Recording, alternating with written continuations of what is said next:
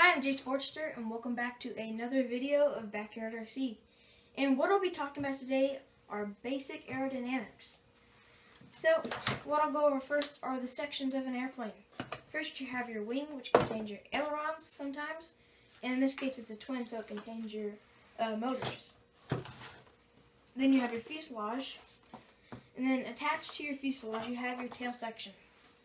Now, the tail section works is you have your vertical stabilizer, which gives the plane vertical tracking, so it'll track straight as an arrow like a boat keel. Then you have your horizontal stabilizer, which gives it horizontal stability. Now what happens is the control surface moves. We're using the rudder first. The air passes by, hitting this control surface, which turns the fuselage to the left. Does the same thing to the right. Just passes by, hits this control surface, which points the nose or steers the airplane over to the right. And then pretty much the same thing with the elevator, except it's elevation. The air passes over, which hits against this control surface, which pivots the tail down, pointing the nose up. Then down, the air passes beneath, hitting this control surface, pointing the tail up, pivoting the nose down. So that is how your tail section works. Now let's move on to the wing. Now, like I said, on the wing you have ailerons. And the way they work is you have two control surfaces, one on each side of the wingtip. And what happens is the air passes over the top, hitting this control surface, pushing the side down. Then the air passes over the bottom and hits this control surface underneath, then pushes this side of the wingtip up. So that's how your ailerons work.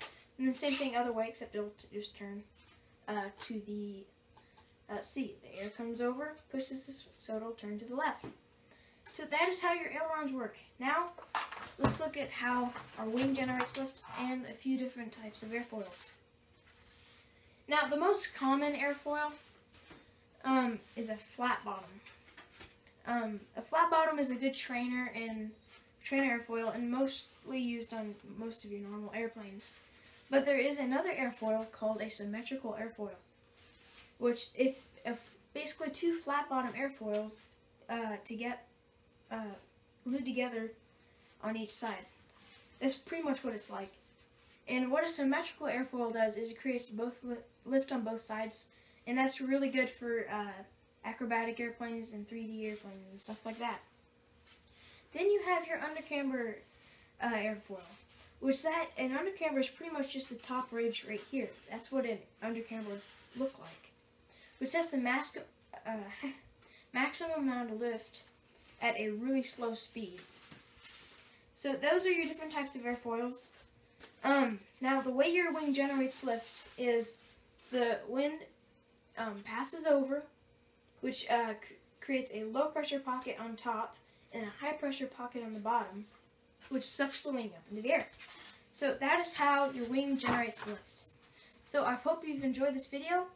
Give this video a thumbs up, and if there's anything I missed, or just post in the comments below, and we'll see you in the next video.